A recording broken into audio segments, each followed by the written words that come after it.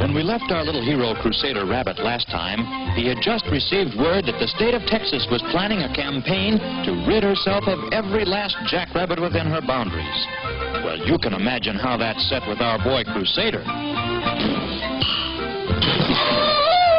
He was hopping mad and fit to be tied. Why, jeepers, every one of those prairie bunnies was a beloved relative of his. Nothing closer than a 32nd cousin twice removed, perhaps, but Crusader and his loyal companion Rags the Tiger considered themselves brothers to anyone in distress. Believe me, those Texas jackrabbits were in distress right up to their necks.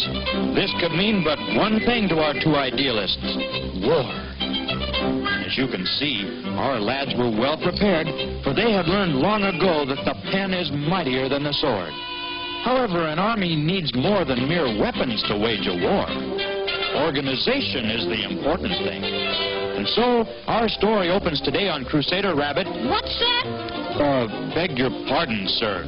General Crusader Rabbit, hard at work organizing his approaching campaign. And here is Private Tiger doing some organizing of his own. 1, 2, 3, 4. 1, 2, 3, 4. 1, 2, 3, 4. 1, 2, 3,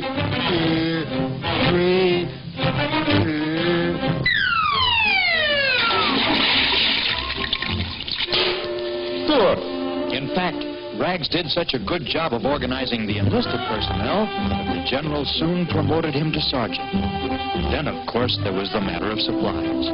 Carefully, Crusader checked every piece of equipment. One camp stove, cream puffs, footlocker, canoe, cream puffs, sleeping bags, radio, and cream puffs. Check.